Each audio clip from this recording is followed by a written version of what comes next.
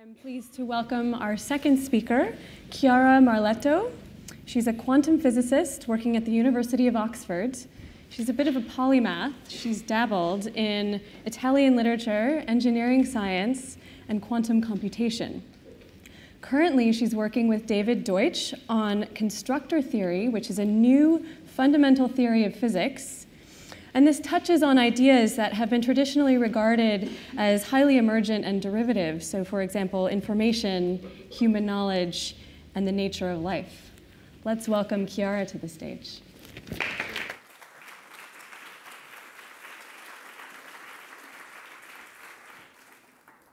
Thank you. It's a great pleasure to be here.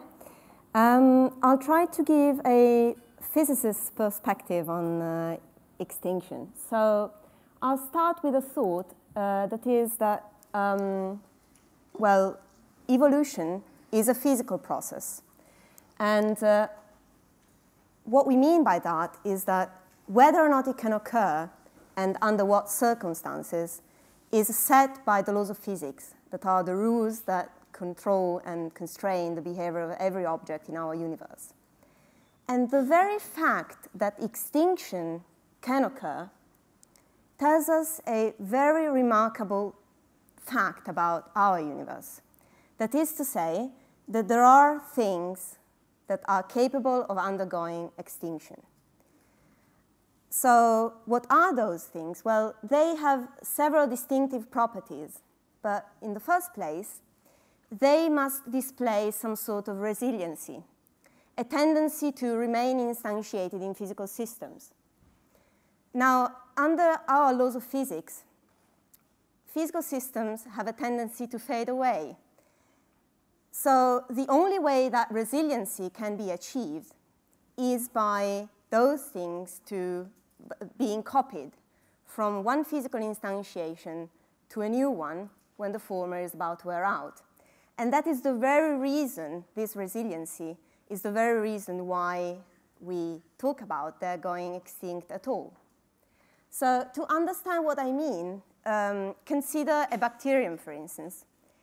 What can go extinct is not the particular set of atoms that instantiates the bacterium, because that changes every moment.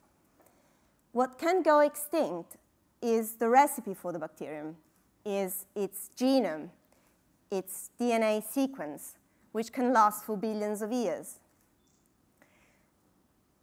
That is what biologists call a replicator. And it has the property of being copied from one generation to another. And in fact, it has the property of striving for being copied. It can cause transformations that are directed to its own replication and retain the property of doing so again and again. So what we've now come to is that what can undergo extinction can be generally characterized as being a replicator that tends to remain instantiated in physical systems and can cause transformation to occur, retaining the property of causing them again and again. Now, there is a new fundamental theory of physics that's called constructor theory, and that was proposed by David Deutsch, who pioneered the theory of the universal quantum computer. And David and I are working on this theory together.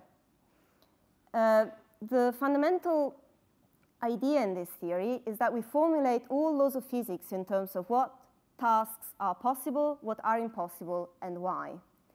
And in this theory, we have an exact physical characterization of an object that has those properties, and we call that knowledge. And note that knowledge here means knowledge without a knowing subject, as in the theory of knowledge of the philosopher Karl Popper. Now, we've just come to the conclusion that the fact that extinction is possible means that knowledge can be instantiated in our physical world. And in fact, extinction is the very process by which that knowledge is disabled in its ability to remain instantiated in physical systems, because there are problems that it cannot solve. And with any luck, that bit of knowledge can be replaced with a better one. In constructor theory, knowledge has a central role because it's a principle of a constructor theory that whatever transformation is not forbidden by the laws of physics can be performed to arbitrarily high accuracy, provided that the requisite knowledge is created. And note that there are no intermediate possibilities. Either something is forbidden by the laws of physics, or it can be achieved given enough knowledge. Now, this places knowledge center stage in our universe and in fundamental physics. So how does knowledge come about? Well, here we come to extinction again, because the laws of physics do not contain knowledge in this sense. Neither do the initial conditions of our universe. The theory that they do, the idea that they do, which is called creationism, is anathema to everyone here. And so it's an interesting insight from constructor theory that the only way knowledge can be created under these laws of physics is by a non-directed process of trial and error correction steps. And this is true of both natural selection and of the knowledge-creating process that occurs in people's minds. But here we come to a fundamental distinction between the two, because in natural selection, the only way a non-adequate theory or idea, a non-adequate recipe for a bacterium can undergo extinction is by actual death of the organism that it happens to be traveling in about. And this is a feature of natural selection, but it need not be so in general for extinction. In fact, in human minds, what happens is that whenever a theory is found to be parochial, that is to say, there are problems it cannot solve, the way it is eliminated, the way it undergoes extinction, is by criticism. And criticism is tentatively directed to progress, and it's a fundamentally non-violent process, which doesn't involve death, if not of obstructions. So as Karl Popper put it, we can let our ideas die in our place. So it seems that with the emergence of thinking abilities, which of course emerged via natural selection, a new kind of extinction has become possible. One that does involve death, one that is based on criticism and on actually criticizing abstractions.